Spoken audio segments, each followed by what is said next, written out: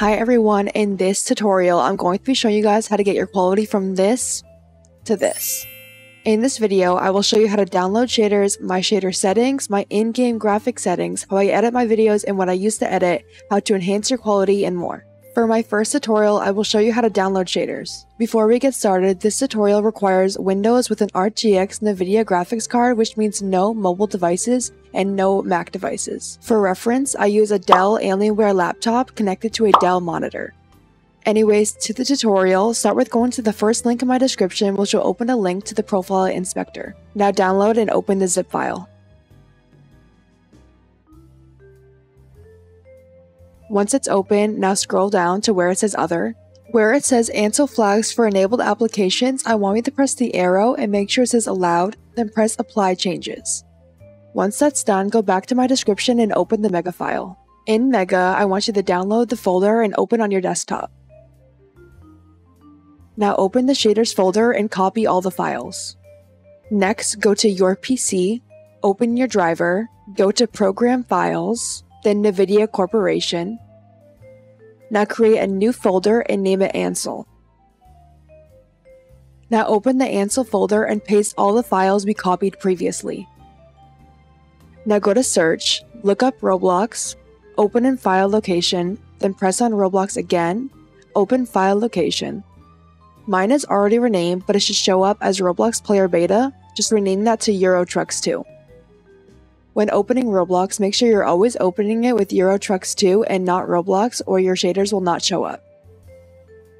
Once Roblox opens, press Alt plus F3 at the same time. For me, it sometimes says a supported game is required to use this feature. To fix this, I just spam Alt plus F3, and for me, it should show up. If this does not work for you, make sure your driver is updated. If you're interested in my shader settings, I have a link in my description for a tutorial.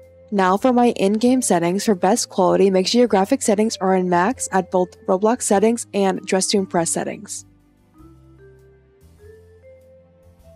Another question I sometimes get is what I record with. You may not know this, but your recording device has a big impact on your quality.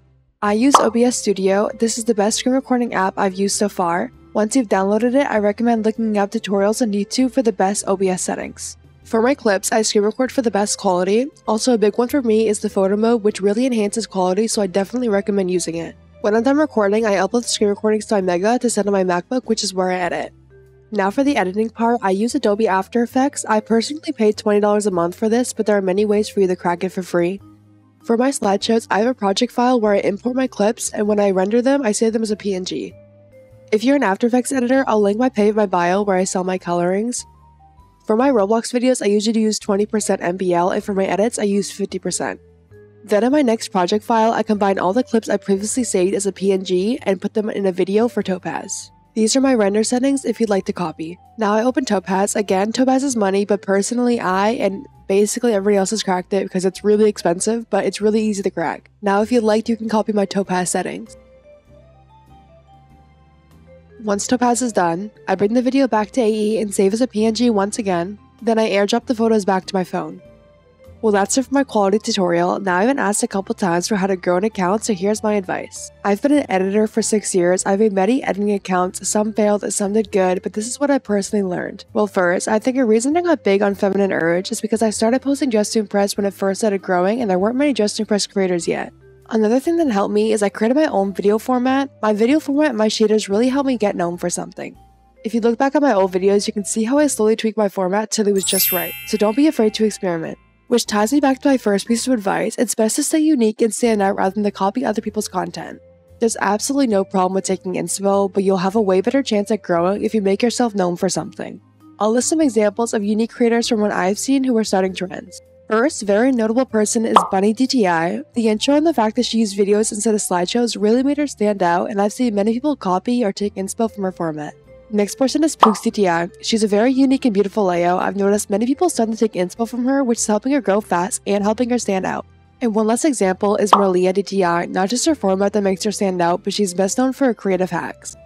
And keep in mind, layout isn't the only way to stand out, it's just a very obvious one for me, but your creative, unique outfit styles and aesthetics also help you stand out. Now back to quality, TikTok really likes high quality videos which are more likely to reach the For You page. Some mistakes I've seen are people screenshot photos in their phone and make every slide a different format. Definitely don't do this because TikTok does not like that at all. When making a Dress to Impress account, I 100% recommend making a new account rather than an account you've had for a while. This will help you start fresh and get in the For You page more efficiently. When you make your account, make sure you're posting often, stay active so not only TikTok likes you, but it helps you reach more people. Speaking of reaching people, I've met many super nice people in the Dress to Impress community. Make sure you're always supporting one another. If you're having a hard time finding creators to follow, I have a public favorites folder in my profile if you'd like to check that out. Now lastly, I've been asked how to improve your outfit. As you can see, I'm a top model. I started playing Dress to Impress in November 2023, a month after Dress to Impress came out. A frequently asked question I get is how to layer. One thing you have to understand is you can't learn how to layer overnight, especially if you're new. I'll put some photos on the screen of my progress of layering over the past months.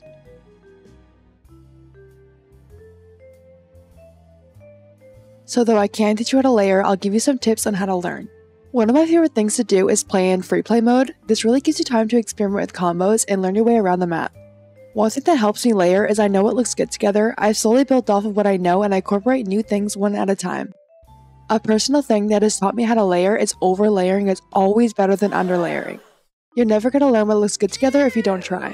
Not related to layering, but using patterns definitely makes your outfits more interesting and easily enhances it. One simple thing that really makes my outfits is custom makeup. It adds a personal touch to your outfits which really help. Well, that's it for this video. I really hope this helped you and gave you some perspective.